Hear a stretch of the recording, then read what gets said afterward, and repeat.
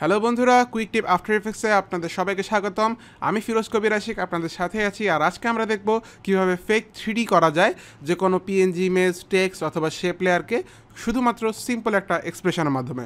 তো চলুন শুরু করা যাক। প্রথমে আমরা আফটার ইফেক্টসে একটা নর্মাল কম্পোজিশন নিয়ে নিলাম, আর এখানে আমি আপনাদেরকে একটা টেক্সটকে এক্সট্রুড করে দেখাচ্ছি।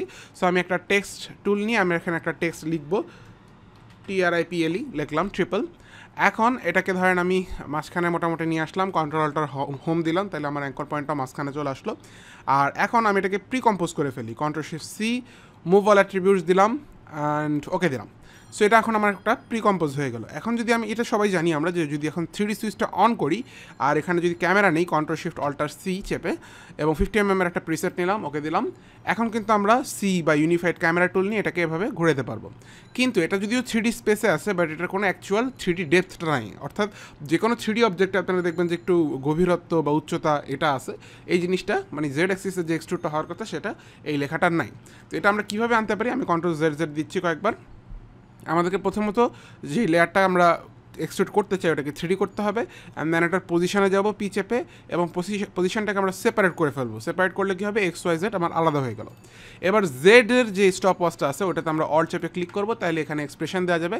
আগের ভার্সানগুলোতে হয়তো এত ফ্যান্সি জিনিস নাও থাকতে পারে, জাস্ট নর্মালি আপনারা লিখবেন ইন্ডেক্স। ওখানে আপনাকে এরকম সাজেশনও হয়তো দিবে না, কিন্তু সমস্যা নেই, আপনার কাজ হবে।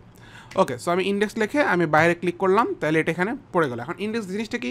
ইন্ডেক্স হচ্ছে কোনো লেয়ারের ক্রমিক নম্বর, অর্থাৎ এখানে এই লেয়ারটা হচ্ছে 1, সো ও এখানে জেড অ্যাক্সিসে 1 পিক্সেল ভ্যালু দেবে।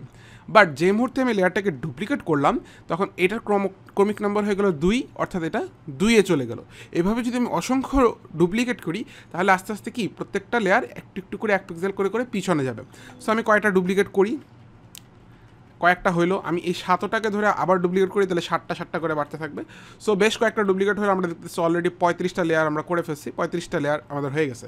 সো এখন যদি আমরা সবগুলার উপরে একটা ক্যামেরা নিই, Ctrl+Shift+Alt+C, 50mm এর প্রিসেট, এবার আমরা সি অর্থাৎ ইউনিফাইড ক্যামেরা টুল নিয়ে যদি নাড়াই তাহলে দেখতে পারবো যে এটা এখন অ্যাকচুয়াল একটা ডেপথ তৈরি হয়েছে। আমি আপনাদের জুম করে দেখাচ্ছি, সরি,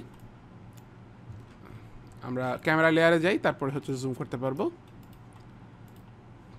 ও সরি, আমি ইউনিফাইড ক্যামেরা টুল নিতে হবে, ইউনিফাইড ক্যামেরা টুল। এখন ট্র্যাক করা যাবে, জুমও করা যাবে।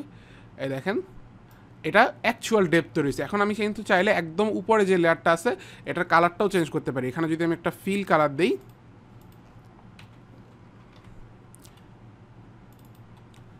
হ্যাঁ দেখেন একদম স্পষ্টভাবে বোঝা যাচ্ছে যে ফ্রন্ট লেয়ার থেকে জিনিসটা এক্সট্রুড হয়েছে এবং পিছনেগুলো একটু হালকা।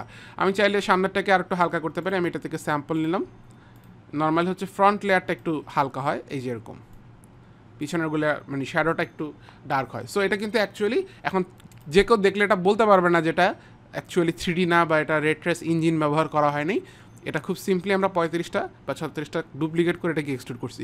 এবং এই পদ্ধতির এটা সবচেয়ে বড় মূল বিষয় হচ্ছে কি, আপনি যে কোনো কম্পোজিশনের মধ্যে গিয়ে আপনি যদি লেখাটা চেঞ্জ করে দেন, যেমন আমি লিখতেছি একাডেমি, ধরেন আমি লেখাটা চেঞ্জ করে দিলাম, আমি আবার যদি মেইন কম্পোজিশনে চলে আসি দেখতে পারবেন ওখানে ট্রিপলের জায়গায় আমার একাডেমি লেখাটা 3Dতে এক্সট্রুড হয়ে গেছে। সো এবং আমাদের ওই ক্যামেরা অ্যানিমেশন সব কিছু আমরা এখানে করতে পারবো। নর্মালি আমরা যেভাবে ক্যামেরা অ্যানিমেশন করি সব কিছু এখানে করা যাবে। সো এটা একটা খুব সহজে খুব অল্প সময়ের মধ্যে এক্সপ্রেশন ব্যবহার করে 3D করার উপায় ছিল। আশা করি টেকনিকটা আপনাদের কাছে ভালো লেগেছে। ভিডিও ভালো লাগলে লাইক, কমেন্ট, শেয়ার তো করবেনই, সেই সাথে নতুন হলে আমার চ্যানেলে সাবস্ক্রাইব করুন আর আমাদের ফেসবুক পেজে লাইক দিতে ভুলবেন না। তাছাড়া আমি সামনে 15 তারিখ থেকে ধানমন্ডি ব্রাঞ্চে আমাদের একটা সিনেমা 4D কোর্স নিচ্ছি। ওইটার কোর্সের আউটলাইন, এটার লিঙ্ক আমি আপনাদেরকে নিচে দিয়ে দিব, এখানে সমস্ত ডিসক্রিপশান থাকবে, আপনারা একটু দেখে নেবেন। প্লাস আমাদের সামনেই হচ্ছে একটা সেমিনারও হওয়ার কথা আছে সিনেমা 4Dর উপর, ওইটার রেজিস্ট্রেশনের লিঙ্ক যদি হয়ে যায় আমি ফর্মটার লিঙ্ক আপনাদেরকে নিচে দিয়ে দিব, ওইটা আপনারা ফিল আপ করতে পারেন এবং ধানমন্ডি ব্রাঞ্চে এসে আমাদের ফ্রি সেমিনারটা অ্যাটেন্ড করতে পারেন। তাহলে সিনেমা 4D সম্পর্কে আপনাদের একটা বেটার ধারণা হবে। তো আজ এ পর্যন্তই, নেক্সট কুইক টিপ পর্যন্ত সবাই ভালো থাকুন, সুস্থ থাকুন। আসসালামু আলাইকুম, খোদা হাফেজ।